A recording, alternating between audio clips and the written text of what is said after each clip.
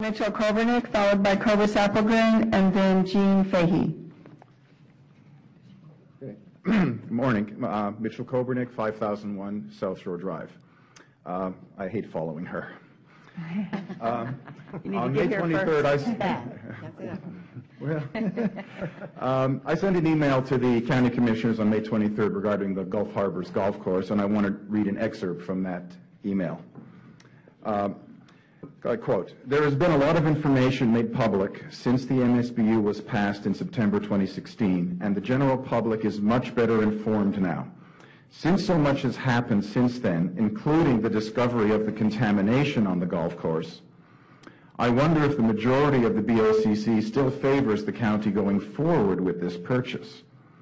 I would therefore like to challenge any one of you to have the fortitude to bring a motion to the board to repeal Ordinance 1625 and Resolution 16295 that were passed to form and fund the MSBU. A vote of confidence is appropriate now, since the climate may have changed and the majority of the BOCC may actually not be in favor anymore of continuing on this path. At the very least, what have you got to lose if you want to reaffirm the BOC's continued support of this project? Yes or no? The public has a right to know where you all stand now." For the record, I never got a response to that email. Now, it may be that there was no response because you've been advised by the county attorney not to comment on an ongoing lawsuit, and that's fine. I'm not looking for a comment. I was looking for one of you to stand up and bring this to a vote. I spoke before this board last month on a Tuesday. At that time, I pointed out how the county had represented in writing on several occasions that the residents had to vote in favor of the MSBU or it would not be created. I then pointed out that in documents filed in court, the county attorney took an opposite position, stating that the vote did not count at all.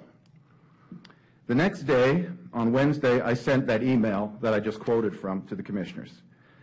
That Friday, less than 48 hours later, the county attorney demanded to take my deposition in that lawsuit.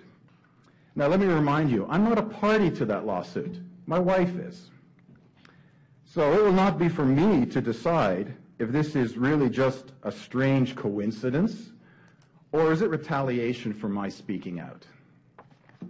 If it is just harassment, are these the tactics the county is willing to use to win this lawsuit at all costs so it can go ahead and buy the golf course, even if the residents don't want it? And as the ultimate representatives of the county, do all of you commissioners condone these kind of actions?